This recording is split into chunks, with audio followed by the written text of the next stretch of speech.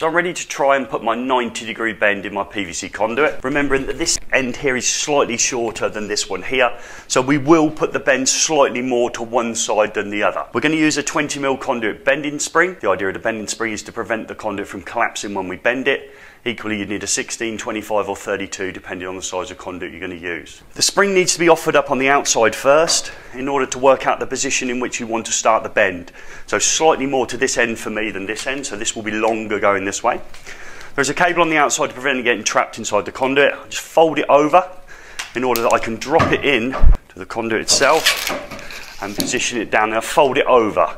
So I've got the spring here in this section of conduit. What I'm going to do next is warm up the conduit to try and prevent that spring from rippling through. I know over the years the conduit isn't as good a grade as it used to be, and it does slightly whiten out the black when you put the bend in. We're going to have to live with that. Take a rag and we're going to warm up the conduit in the section we want to bend. And that should be touch warm, which it is.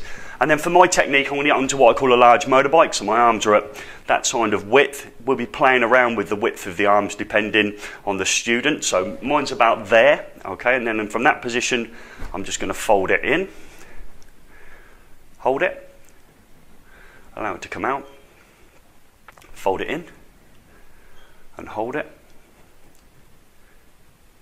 and we go out. Finally again, just hold it in. I want to leave it in a slightly overbent position, so I want to rest it beyond 90 in that position, possibly about there.